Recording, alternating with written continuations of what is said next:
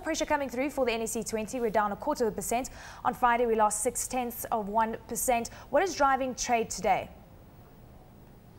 Well, it's still Safaricom. We are still seeing quite a bit of activity on Safaricom, although the stock still held its ground today. We've also seen a bit more activity coming from the industrial and allied sector, which took about 12.5%, and this was more in the companies that announced results last week. That is Mumias, Sugar, and East Africa Breweries. On the financial sector, most of the activity was in KCB and Equity Bank, both of which traded at slightly above what they've been trading, with the KCB around 18 shillings and 95 cents. It sounds like the local or the usual suspects when it comes to what's been driving the markets. We saw Safaricom hitting around 4 shillings 70 on Friday. In fact, the whole of last week, we saw Safaricom shedding around 3%. We also know that they are planning to unveil that 4G technology in the next 2 months. Do you think that is going to put them in good stead? Well, I think right now what really matters is which direction the price war is going to take, what their reaction is going to be.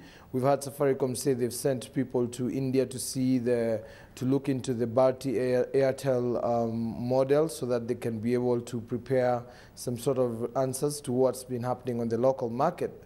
In terms of Zain, which is the second biggest mobile telephone network in Kenya. So I think that's more what investors are looking at.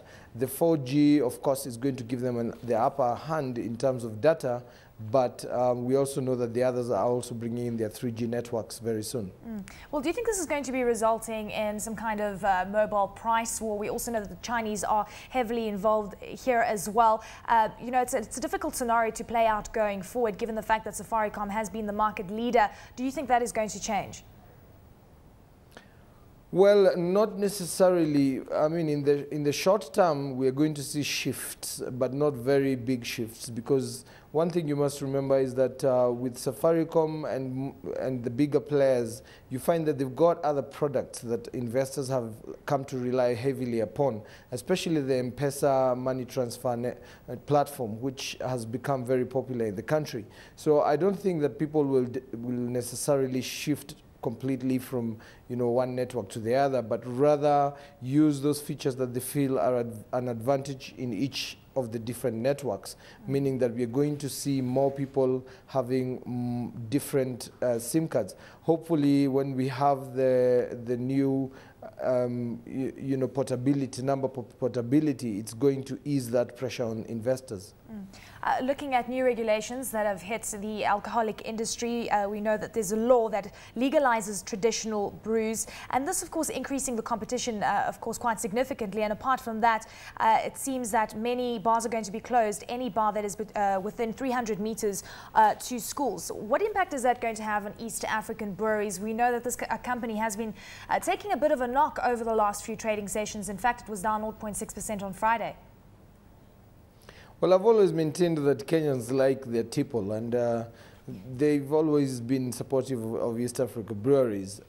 As far as the traditional brews are concerned, we've seen the same done with Konyagi and Waragi in Uganda and Tanzania. And so the expectations are that the big players will also jump into this. Of course, it also opens the door for smaller brewers to come into the market, but I don't think they'll have the sort of muscle that they would be needed to unsettle the bigger brewers.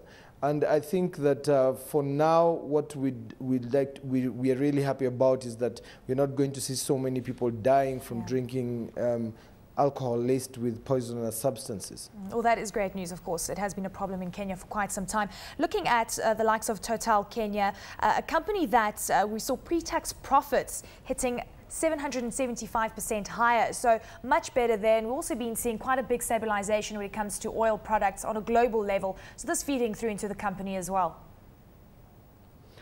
Well, Total Kenya, I think the issue in Kenya has been there's been a very long-winded legal issue which has to do with facilities at the refinery in Mombasa, and this has to do a lot with Ken Kobil.